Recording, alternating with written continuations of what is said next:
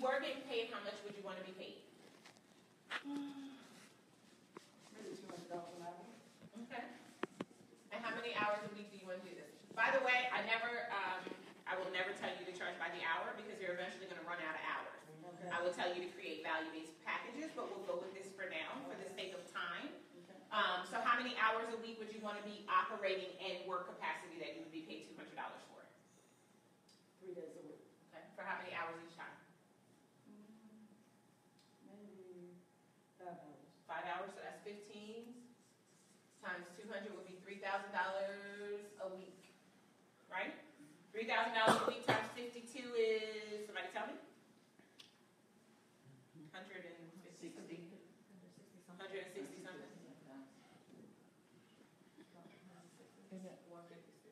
156. Okay. So, of all of the things that you do, what is the one that you love and feel called the most and that you offer the most transformation to others doing?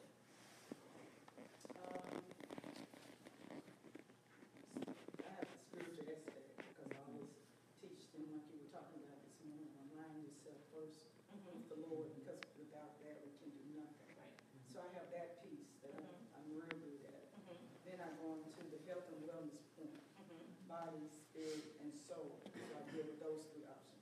Okay. I try to keep people in alignment. Like So are you like, tell me what you're doing around health and wellness. Are you doing like meal plans? Are you doing like fitness? Like what kind of stuff are you doing there? Doing the health and wellness piece, you mean the health part with the food and stuff? Okay. Basically giving them, I don't do the menus and stuff, but I kind of teach them about foods, like the meats, what does the meat do to you, or the sugars that are not good for you. Anything white is not good for you. I kind of talk about fast foods, not only foods with processed, that on the shelf, anything that's in a box, anything that's in a can is pretty much processed. How we are very toxic now. Air is toxic, the water is toxic, our foods are toxic. So first I teach them on how to detox themselves from food as well as unhealthy emotions. Okay. And so we talk a lot about that. Okay. So I think that that's great, but I wouldn't pay you $200 an hour for that if I can be honest. Let me tell you what I would pay you $200 an hour for. I would pay you to take me through the detox process, but I would pay you to give me like a plan to detox and to tell me what foods to eat. Like I'm the type of person, I work really, really good with the plan. That's part of it. Okay. Well, 2 seconds ago you just said you didn't give no meal plan. Well, no, not a meal plan. I'll tell them. But I want you to is what I'm saying. Okay. Because I could go and find all of this stuff on Google, or I could hire someone like you who can just tell me it. And you create the recipe, if you will, your SBM, your signature business move, so that'll make it easy for me. And I come and I spend time with you and you give me this and then we check in.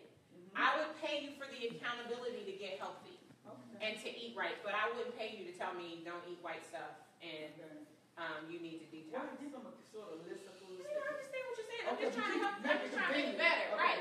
Because because if you're gonna go out and say this again, ideally that's not it. Ideally it would be a package, and maybe you have 3 packages that are for a month that are like maybe $600, and maybe the second one is $1,000, and then maybe the third one is $1,500.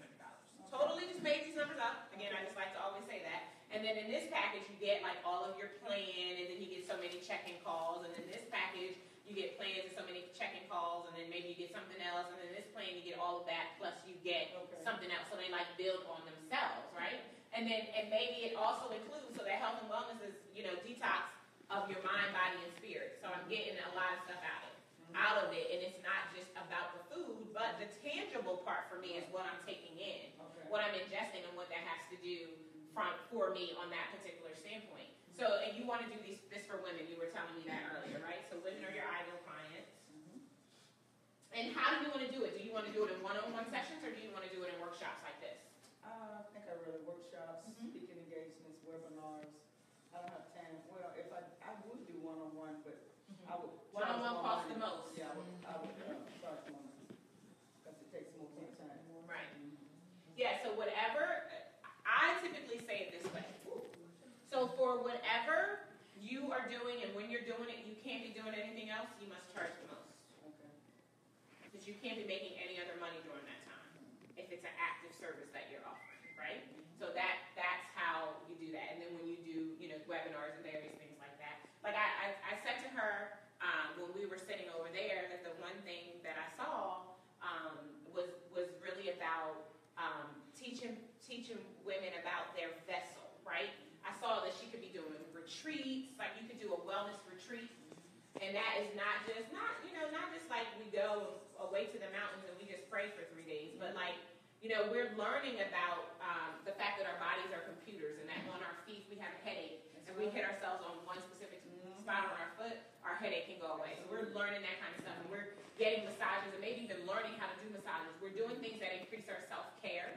Like that could be something that happens at this. That also includes, like they eat detox food. So maybe it's part of the wellness retreat is this detox. They come here for 3 days, they get their detox, they leave with their plan, they leave refueled, and they go back, and then they get like some group check-ins with you. Okay. Something like that. So if you're doing this for women, how you actually are going to go about, just another quick tip of how to actually begin it. So I know you have women in your church, but I heard you say earlier that you really want to separate. You don't necessarily want to just do it with the women that are in your church.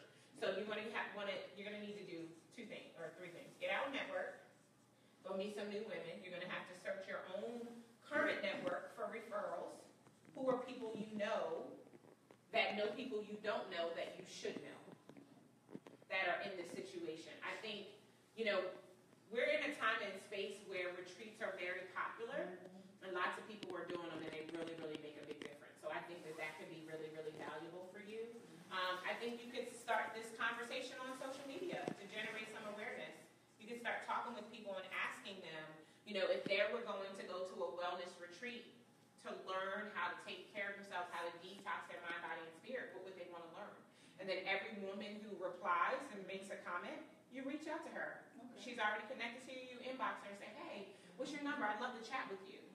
You can start filling this retreat before you even know that you're really having one. Well, listen, I'm putting this retreat together. We're still working on getting the exact dates, but I'm gauging people's interest. And if you are interested, what I can do is I can get a deposit from you now. It can only be $100, which will make sure that you have one of the few seats that we have in this retreat. Would you be interested in that? And now you're starting to fill it. And then simultaneously on the other side, you are building all of this out. So you're getting a venue and you're figuring out, like it would be great if you can find one of those places that are like retreat centers. Like I know we have one in Delaware where it's a retreat center. Everybody comes and they stay there and everything's on the grounds. And then you can bring all your other people in. So if you can find a place like that and have either get an event planner if you're not a good negotiator, but there might be somebody in your church who helps with the events that can help you to negotiate to make sure you get the best deal for this. Right. And then you can put this together. And you could do the first one with 6 to 10 women. So it doesn't have to be a major amount of women. And then from these women at this retreat, you can sell them into these other programs. Okay. And be working with them beyond that. So that's like a great way that you can get started. Okay. Just kind of where you are right now. It doesn't have to take a lot of your time in between all of the other duties that you have that'll position you to begin to set yourself out. Okay. Thank you. Do you feel like this was helpful? Yes. Awesome. Give her a round of applause.